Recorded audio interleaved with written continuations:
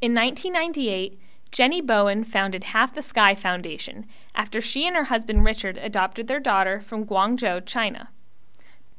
They named the foundation after Mao Zedong's famous adage, "Women hold up half the sky," because in 1998, the majority of healthy infants in orphanages were girls. That is no longer the case, though, and Half the Sky's programs benefit boys and girls equally. At that time, there were many children in China who didn't receive the love and nurturing care that they needed to flourish, not because nobody cared, but due to a lack of resources. Orphanages were understaffed and caregivers were not given enough training. Since its founding, Half the Sky has developed various programs to fill these gaps. As its mission statement says, Half the Sky was created in order to enrich the lives of orphan children in China. We provide model programs and caregiver training designed to offer loving, family-like care to children of all ages and abilities. It is our goal to ensure that every orphan child has a caring adult in her life and a chance at a bright future. Half the Sky's Infant Nurture program trains nannies to care for children who are up to 2.5 years old. It's based on the principles of responsive care, which means being aware of and responding to a child's needs.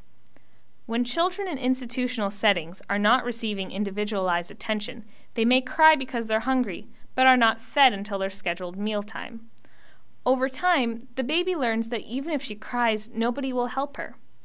Even if this child is physically healthy, such a situation can be extremely detrimental to her emotional well-being, with its effects lasting even into adulthood.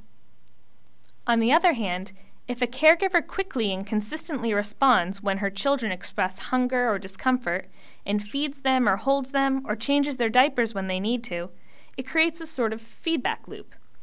The child learns, when I cry, my caregiver will help me.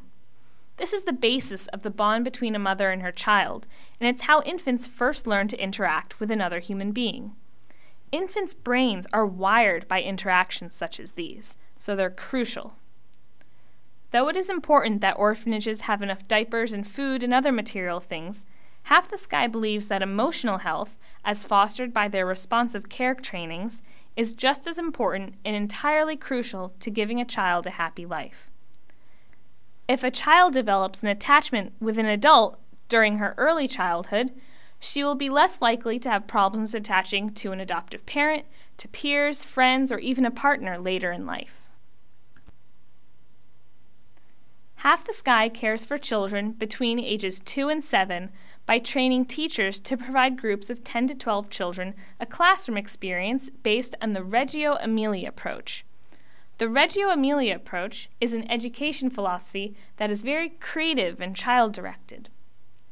Another important aspect of the Reggio Emilia approach is keeping track of the student's progress, which instills a positive sense of self. They hang their artwork on the wall, and teachers keep a memory book of the child's life. Little things like this are very important to a child who's spending the significant part of their life in an orphanage. If a child is not adopted by the time they're 8, they will then move into Half the Sky's Youth Services program. Half the Sky provides them individualized educational and professional opportunities, depending on each child's interests. For example, they might be given tutoring for entrance exams. They might be given counseling or tuition assistance for college or technical school. Half the Sky also runs a program for these youth from across China to collaborate on a newsletter that is entirely written, designed, and published by youth living in orphanages. If a child can't be adopted internationally or domestically, Half the Sky provides them with permanent foster care through the Family Village program.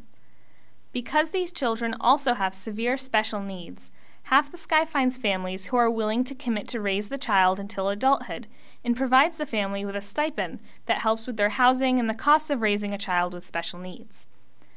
These children would otherwise be spending their childhoods in institutions, but with the Family Village program, they flourish. They call their foster parents mom and dad, and these foster families are real families to them.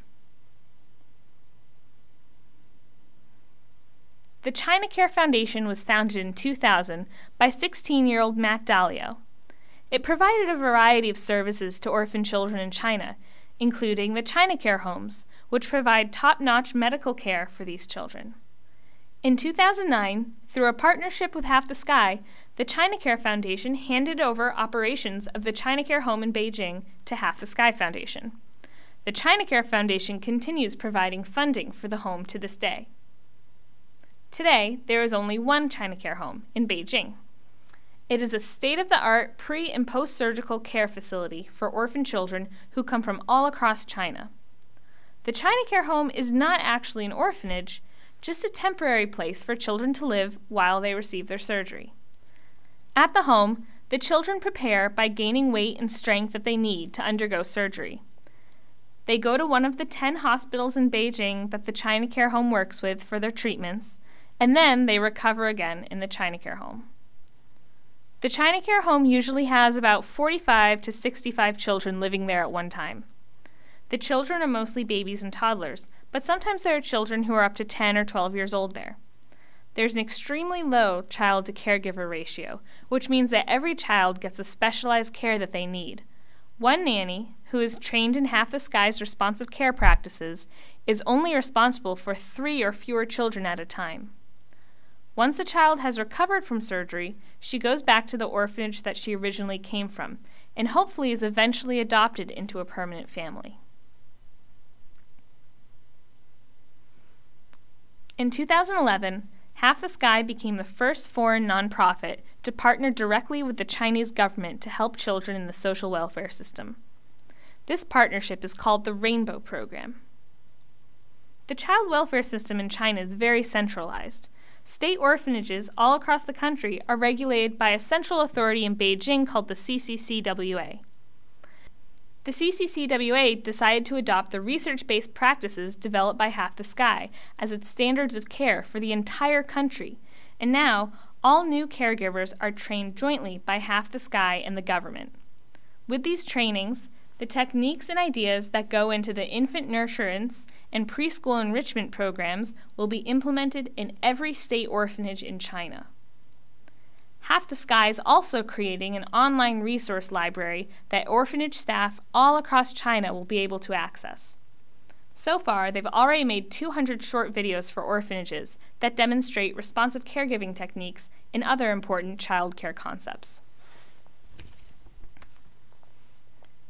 In late 2012, Chunhui Bo-ai Children's Foundation was legally registered in Beijing as a Chinese nonprofit organization. This is really significant because now Chinese citizens can support Half the Sky-inspired programs by donating to a Chinese-registered organization. China has much fewer official nonprofit organizations than the U.S. does, so for Chunhui Bo-ai to be one of them is a very big step. It's also very important for Half the Sky's own sustainability, as it shifts towards centering more and more of its operations within China, run by Chinese staff instead of foreigners. To learn more about Half the Sky Foundation and the programs that we're supporting as China Care clubs, you can look on their website or at any of the resources and links below.